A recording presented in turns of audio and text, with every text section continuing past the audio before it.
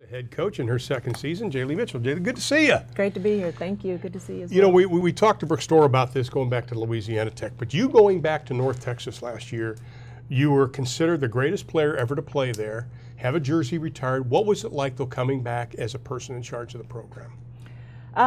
Well, it was pretty awesome. You know, I don't think I could have started my head coaching career off any other way. This is my dream job. I love North Texas. I will always bleed green, and I'm very happy that they chose me to lead the program, so I'm excited. Well, you came from University of Texas with Karen Aston. Of course, you're with Karen at North Texas.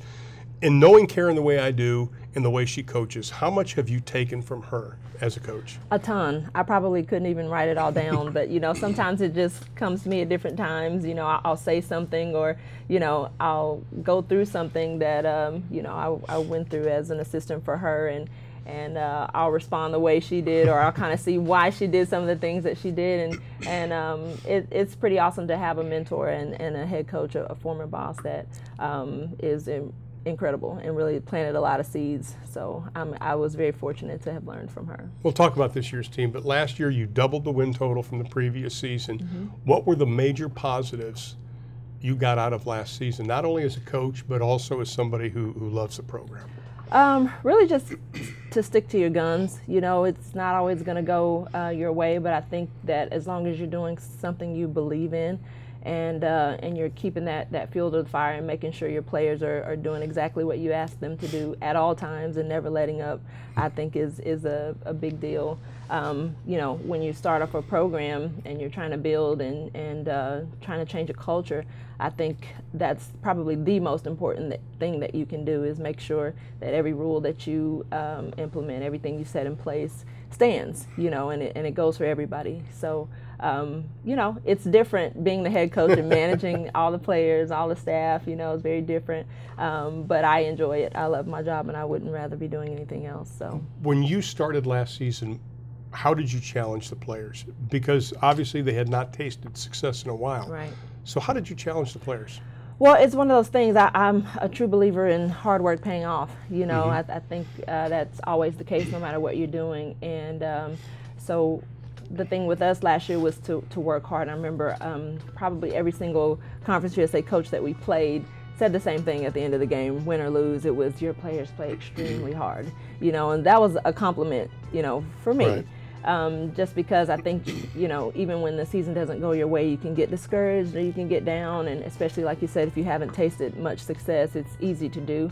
But I was very proud of my players and kind of their ability to bounce back on some things. I think we went through a little lull where we really learned a lot from adversity and from taking L's, but I think you know, it helped us in the long run. We bounced back conference tournament and got a win, and, you know, it was first Conference USA tournament win for North Texas. So just did some great things, I think, as a team that laid the foundation for what's to come. Well, you talk about coaches saying you played hard. One coach that I had in December that said that was the hardest team she had to play as far as energy was Sherry Cole at Oklahoma. You go into Oklahoma and you beat them. And I asked Coach Cole, I said, what was the difference? She goes, they wanted it more than we did and had more energy. How does that make you feel when a Hall of Fame coach says that about you? It feels amazing, you know, just because, you know, coming from Texas, I kind of, you know, you had to dislike OU for a few years, you know. It's one of those things, but I think we would not have come out with that win if our team didn't go in believing. You know, they believed they could win, and they did everything that we could possibly do in order to come out on top of that game. And so I was really proud of them.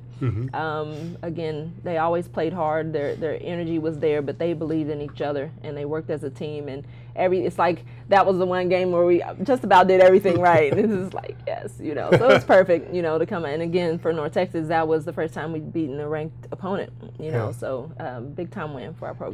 You have 3 starters returning. You have a number of newcomers. Let's talk about the people coming back. Okay. Who has got to be challenged this year to up their game?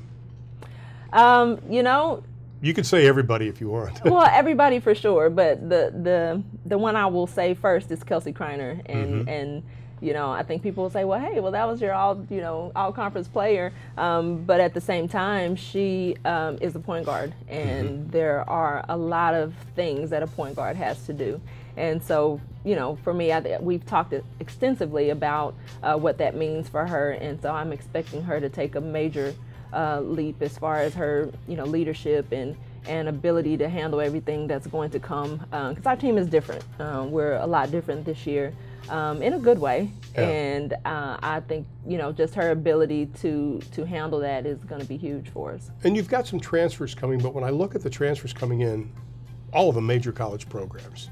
How impressive is that to have somebody who is recruited by schools that are the Power 5 conferences? I think it's incredible for our program. I don't know that that's ever happened, but at the same time, I think it's a huge opportunity for those 3 young ladies, and what they do on the court this season is really going to, I guess, tell a lot. You know, they sat out last year. Sitting out is hard. It's very difficult to sit out, but they have a huge opportunity to go and put their stamp on something, and I think they're eager to do that. You know, they have a different look on their faces now, you know, with practice, because they're not just competing or playing the scout, being the opponent. You know, they're actually a part of our team and involved in, you know, what we're going to do this year. So. How much emphasis was put on taking care of the basketball this coming season? Negative assist to turnover ratio last year.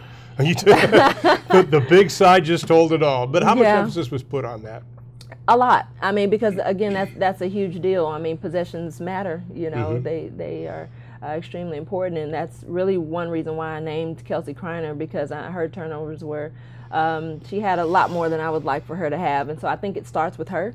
I think she has to set the tone, and then I believe, you know, everybody else will fall in line. But your leader, your point guard is extremely vital. Starting out the season, one final question, playing in the preseason WNIT, how big is that for you? It's huge. I mean, it's the second time for North Texas, but at the same time, this team and you know, the season that we're approaching, or we're getting ready to play is it's big, you know, because our schedule is a lot tougher. And we're about to see at least 4 NCAA tournament teams that we know of. You know, who knows what else the preseason WNIT will bring, but we have to be ready. I mean, we have a tough league, and I think all of the things that we'll go through in our conference will prepare us for conference play.